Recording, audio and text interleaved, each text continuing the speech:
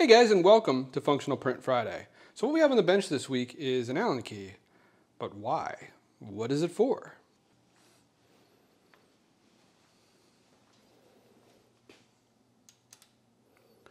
So this Allen key actually operates this machine screw here, and you know, this looks like just any old machine screw here, and there's two on this side and there's one on this side, but what this machine screw actually is the carriage lock for this lathe. It just tightens up this block down here and pulls it up against the underside of the way here. And the reason you need a carriage lock is because on a lathe, when you're making a cut where you're cross-feeding across, you're facing apart. So parts in here spinning around, and you can do two types of cuts on a lathe. You're either traveling in this direction, okay, so you're bringing down an outside diameter, so we'd be reducing, say, this diameter to a smaller diameter, or on a facing cut, we're reducing the size of the material sticking out. And I'm oversimplifying things. I mean, you're going to do a combination of those to make all sorts of features on a lathe, but when you're facing, this cross slide is traveling across like this. Now, when it's making that cut, there's going to be pressure pushing against this tool bit here, and that pressure is pushing it this way. So what it wants to do is it wants to push the whole carriage this way. And I actually just ran into this, machining something on this. At first I didn't have any issues, but then as the tool pressure increased, I noticed that the carriage was actually pushing in this direction. And that's what this carriage lock is for, and this just tightens up and locks this guy in place. So now this carriage won't move either direction. This will still move. We can still feed in and out, but the carriage itself won't move. Problem is, this guy is, well, first of all, depending on what direction it's sticking, you know, to, like if it's pointing in this direction, it's kind of hard to get to. We don't have anything over here on this side. And it flops around in here. You know, all the weight is, of course, on this end of the wrench, and it's honestly kind of dangerous having it in here. I'd like to come up with something that works a bit better to operate this this bolt. Now we could swap out the whole bolt for something else with the same threads. I mean, anything that threads into this block down here and pulls it up into the underside of this metal is going to lock the carriage, but I'd still like it to be removable. I mean, generally speaking, I don't think whatever we put here will be in the way, but I can't help but wonder what I'm not thinking about that I'm going to run into in the future that would leave me not wanting something in this spot.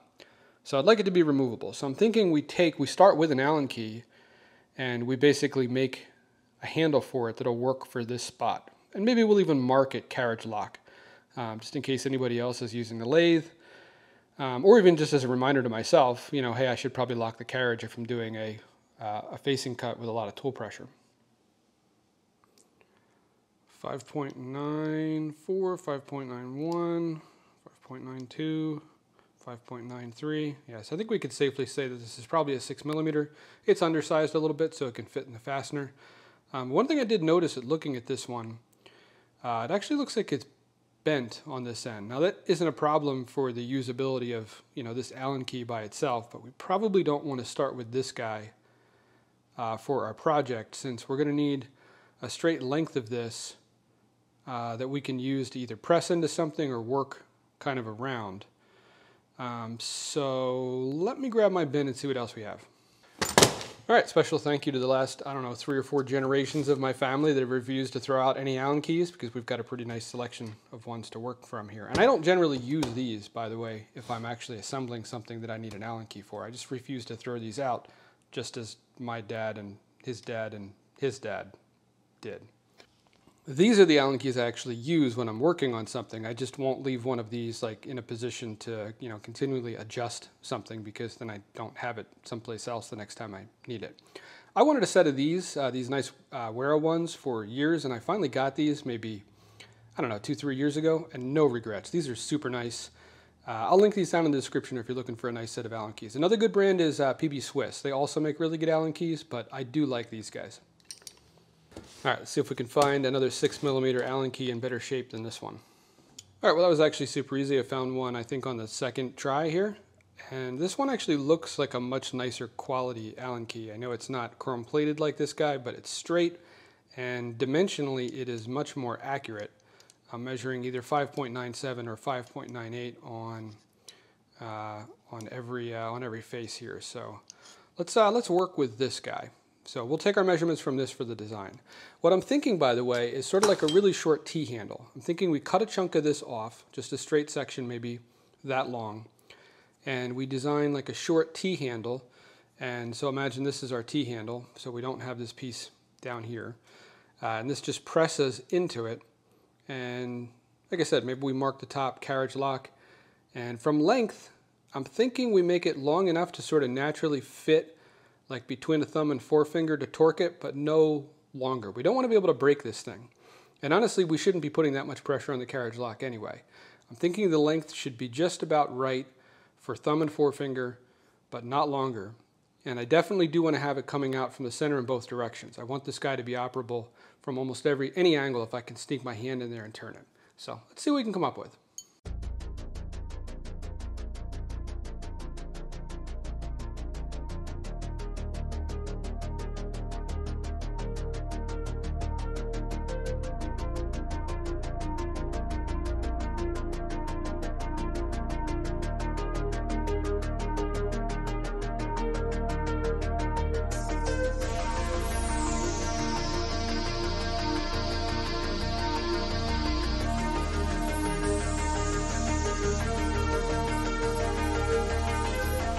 All right, and here is the design that I came up with for this. So I went for some cute points here on the top and did a little bit of an inset with a round over edge.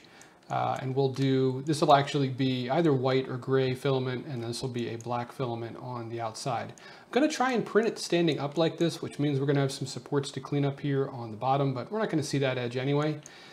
And I'm hoping for a nice clean print here on the text. I'm a little bit worried about how close that text is to the beginning of our round over. It is still flat there, but there's not a lot of room for it to lay down that black filament. So let's hit print and see how this comes out.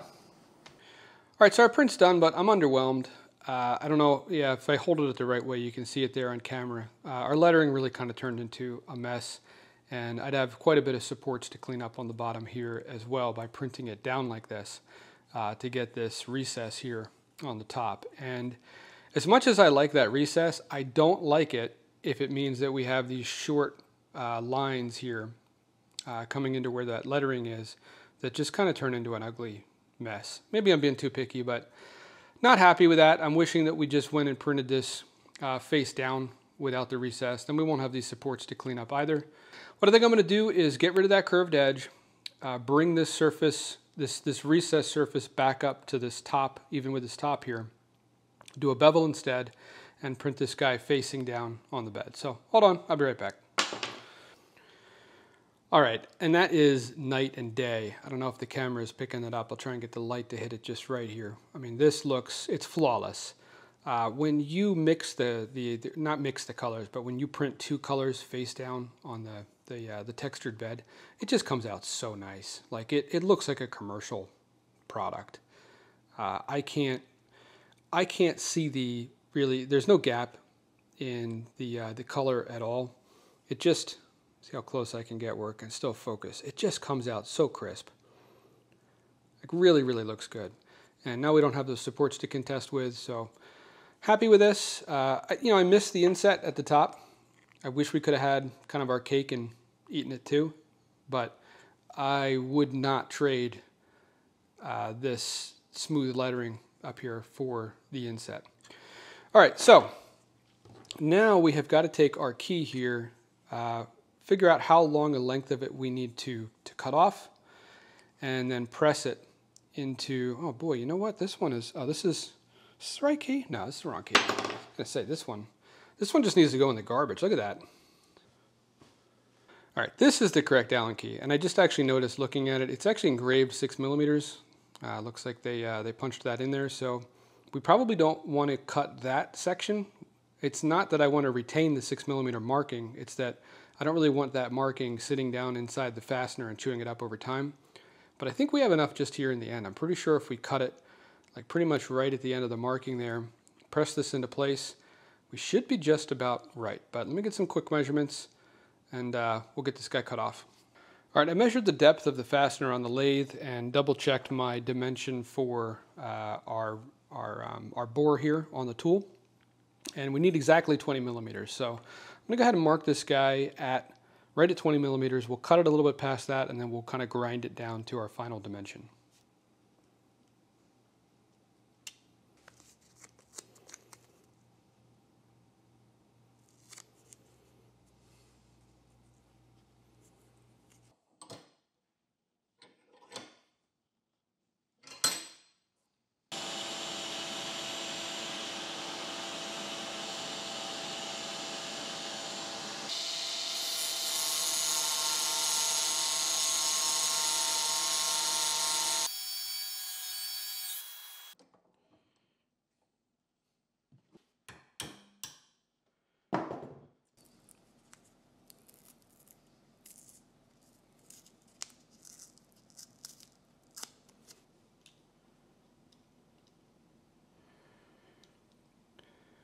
All right, so we're about 22 millimeters, so we got about 2 millimeters we can take off. And if we're a little long, that's okay. We just can't go below 20 because then I don't think it's going to go all the way into the fastener.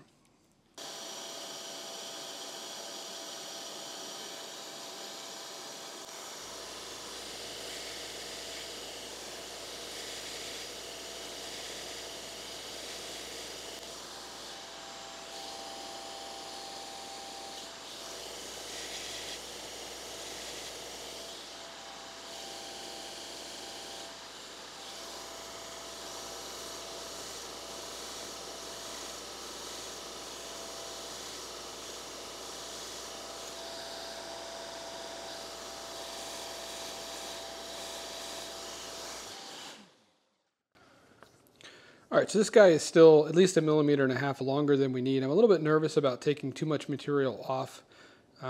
We can always come back and grind a little off the end as long as we keep it cool. So what I did on this end, first I ground a bevel into each one of the faces, and then I rounded it over a little bit as well. And that's just so that it starts into our plastic 3D printed part, hopefully without breaking it and without scraping up the inside so much that we don't have a tight fit on the rest of our diameter here. So we could probably just hammer this guy in, maybe even use the vise, but I think the arbor press is probably the right thing to use. So let's get set up for that. Okay, so we're over here at the arbor press, and what I'm going to do is I'm going to try putting just a piece of rubber underneath our part on this side so we don't mar it up, or we hopefully don't mar it up. I'm honestly not sure how well this is going to go. We might be making another one of these. So let's see. I think it's starting to go. Oh, I can hear a little bit of cracking. It's never a good sign. Yeah, it's really tight.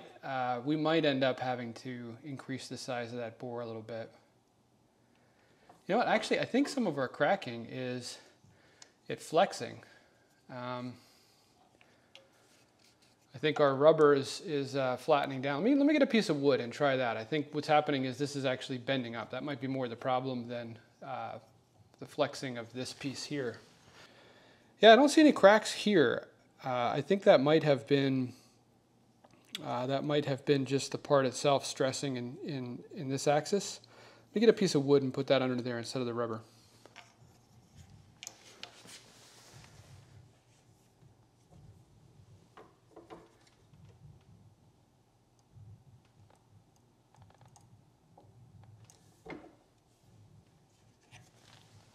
I think that might be all the way home. Let's try it.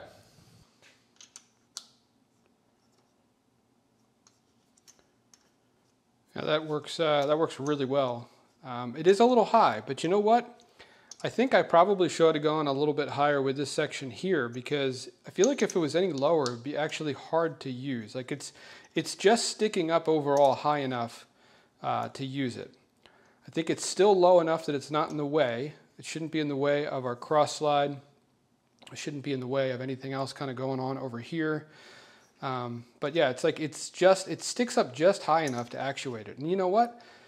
It's like a quarter turn kind of does it. So that's loose. Yeah, a little more than quarter turn. So that's nice. So in that position, it's unlocked. Let me get you guys closer.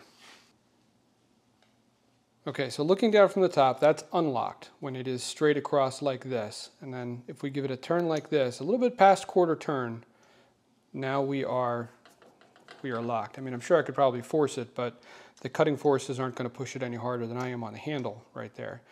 And we come back to that position there, and I know that we are unlocked. And if I want it out of the way altogether, I can just lift it out of there. Yeah, super happy with just how low profile that is.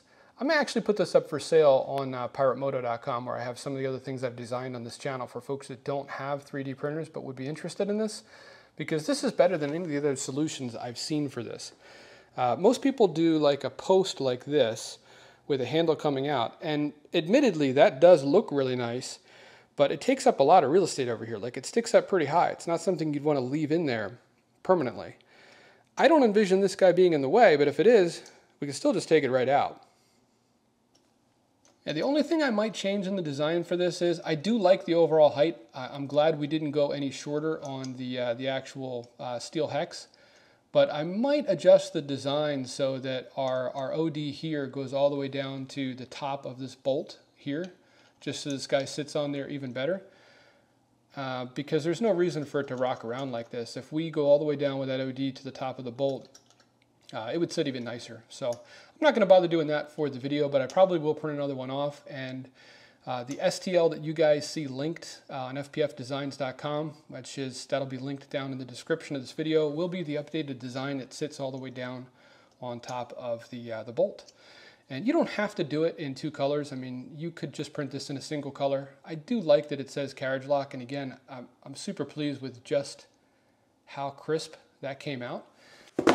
Guys, as a reminder, I'll be at East Coast Rep Rap Festival tomorrow on Saturday and also on Sunday as well. It is in Maryland, and I ordered up 320 of these stickers. I threw this design together just like Monday of this week and did like a rush shipping on these because I thought probably ought to have something to hand out if I'm going to go. So I'll stick 3 or 4 of these to my shirt. So if you see somebody walking around with like 3 or 4 of these stickers on their shirt, that's me. Say hi, and I'll give you a sticker. Guys, as always, thanks for hanging out in the shop with me for this week's video. Always nice to have you around. And if by chance this is your first time on the channel, we do a new functional print like this guy every single week, every Friday. Sometimes it's just something that extends the functionality of an existing item like this lathe. Other times it's a totally from scratch design like the case that we did for the Ride and Power Supply a couple weeks back. If you're into that sort of thing, I'm going to ask you to do 2 things. Number 1, hit that like button. Why? Well, I mean, obviously it helps out the channel. That's why everybody says it, but it also tells YouTube the kind of content that you like. So instead of seeing like bears and horses and cereal reviews, you're going to see more functional printing and just 3D printing stuff in general. And also, if you like this content, if you enjoyed what you saw on this channel, hit the subscribe button. And guys, if you do, I'll see you next Friday.